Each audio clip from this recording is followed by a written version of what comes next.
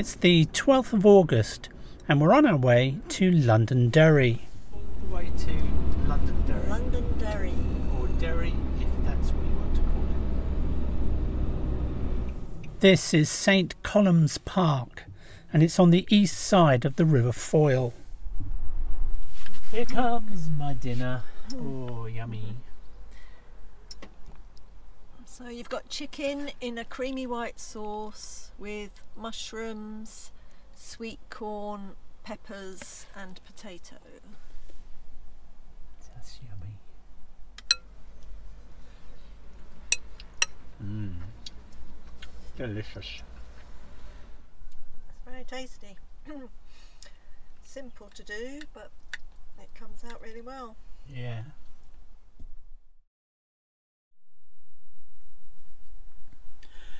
So we're currently in Londonderry and that wasn't a particularly good night.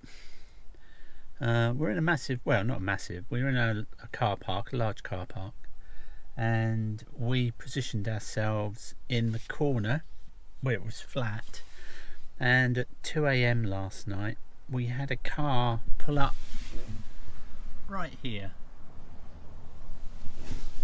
and there must have been about 5 or 6 blokes in it, and there was a bit of shouting and argy-bargy. They didn't sound drunk, but they were here for about an hour, I would say, and they kept coming and going to the car and slamming the doors. We were in stealth mode, so the roof was down and everything and the front seats were clear, and they didn't pay any attention to the van at all. So whether they knew we were a camper van and we were inside, I've no idea, but they didn't pay any attention to us at all. Anyway, so we didn't get a lot of sleep last night, and we're learning that car parks aren't the best options for camping. Anyway, this morning we're going to take a walk around the walls of Londonderry.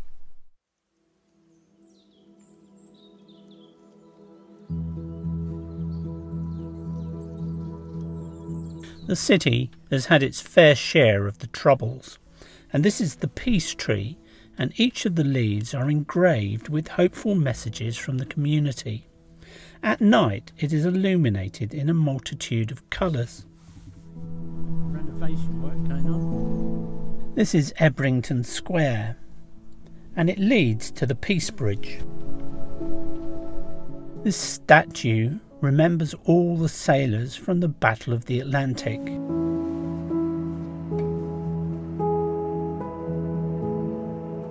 The Peace Bridge was opened in 2011 as an attempt to bring Catholics and Protestants closer together.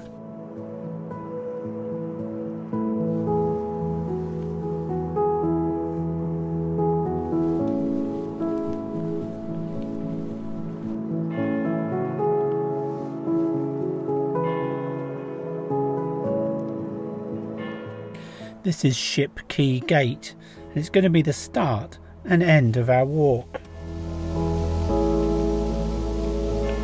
These fountains are in the square behind the Guildhall. This sign laments weapon systems, but I couldn't find out why.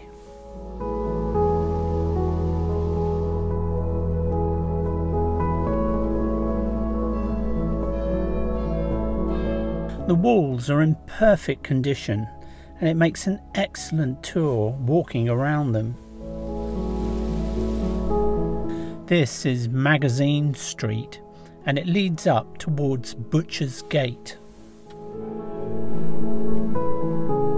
The meeting rooms in this office block gave me a shudder and reminded me of all the pointless meetings I used to have to attend.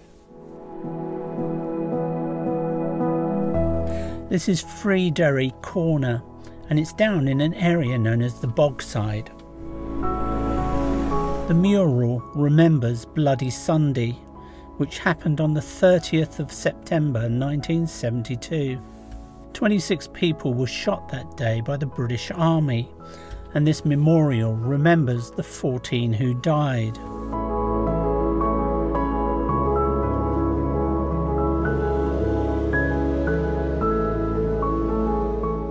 This is the H Block Hunger Strike Memorial for those who died in the Maze prison.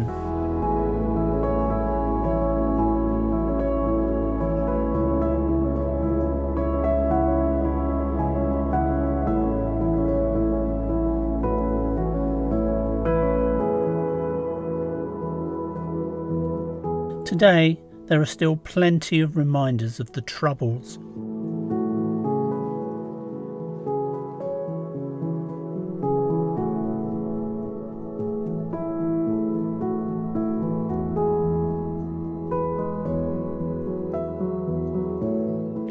There are a huge selection of murals in Northern Ireland, but this one of the Derry girls is from more peaceful times.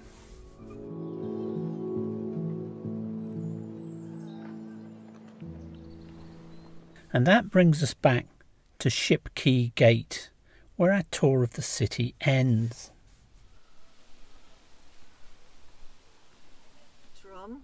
We're going to check into a hotel for a bit of a pamper session. Treat night.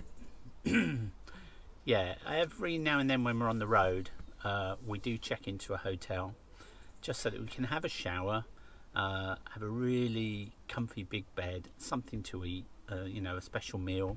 So that's what we'll be doing tonight. Yeah, we'll keep you updated. Yep, we'll see you soon. Our room didn't have air conditioning, so our trusty fans from the van saved the day. We're all buffed up after our night in a hotel. How was that? Oh, great. It's nice to feel all fresh again, and we're all ready to carry on with our travels. Okay, let's on the go. We had a really comfortable night at the Waterford Hotel.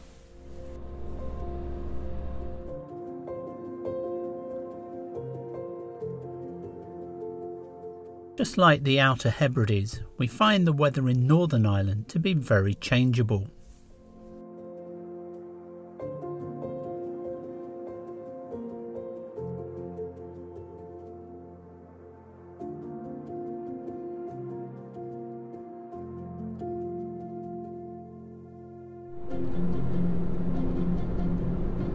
We're on our way to the Beaghmore Stone Circles. So when we get to these stones, we'll park up and have a coffee, and I've bought you some lovely Danish pastry twists with chocolate chips.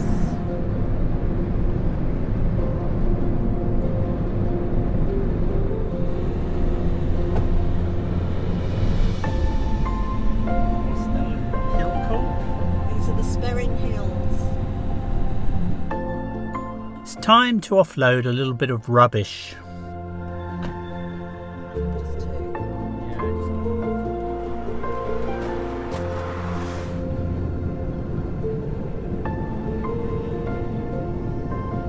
Some of these little country roads can throw you all over the place.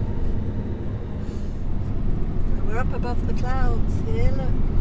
This reminds me of Madeira. Madeira is one of the hilliest places I've ever been to, and I spent a good couple of weeks there trying to get used to a manual gearbox again. I bought you these to have with your coffee. Yeah, they look nice. I am absolutely melting. I know everybody else has been having a terrible heat wave back in the south of the year, England. We are getting a bit of it over here now, so we know how you're feeling.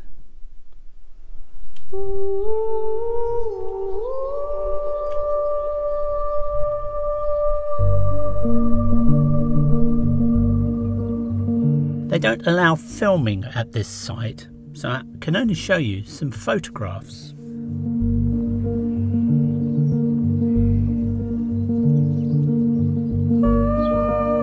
This shot was taken from well outside of the protected site.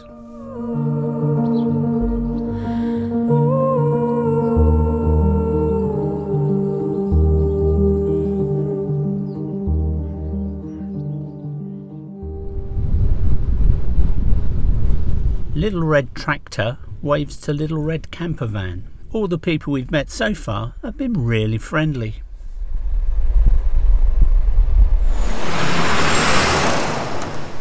This is Cookstown and we're taking a walk up the high street.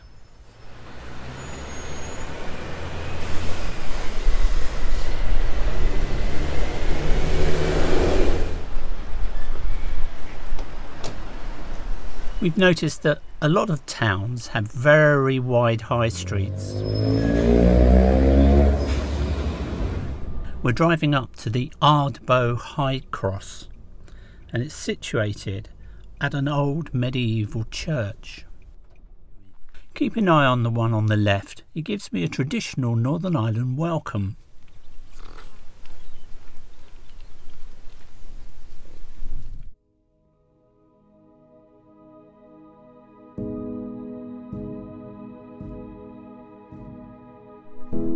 The cross stands 18.5 feet tall and is the tallest in Northern Ireland.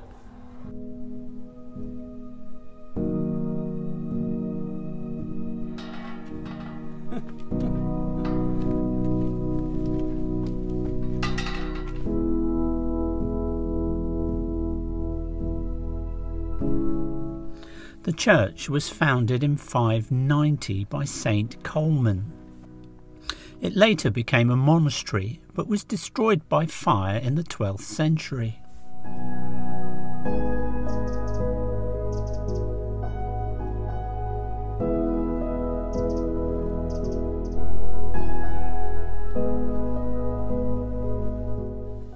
This is certainly a beautiful location and very peaceful. We're on the edge of Loch Nee, the largest lake in the United Kingdom. They did well. We've moved further down the loch now, and we're at Battery Harbour. Chili pasta, we love it. It looks jolly tasty. Certainly does.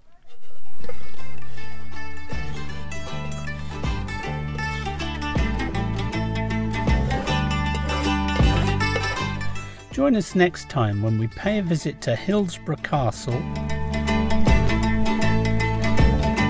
We take a look at Hillsborough Fort and the lake.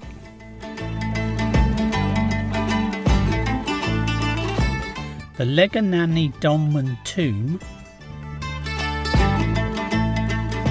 We wild camp in the forest and spend an enjoyable afternoon watching the boats on Loch Earn.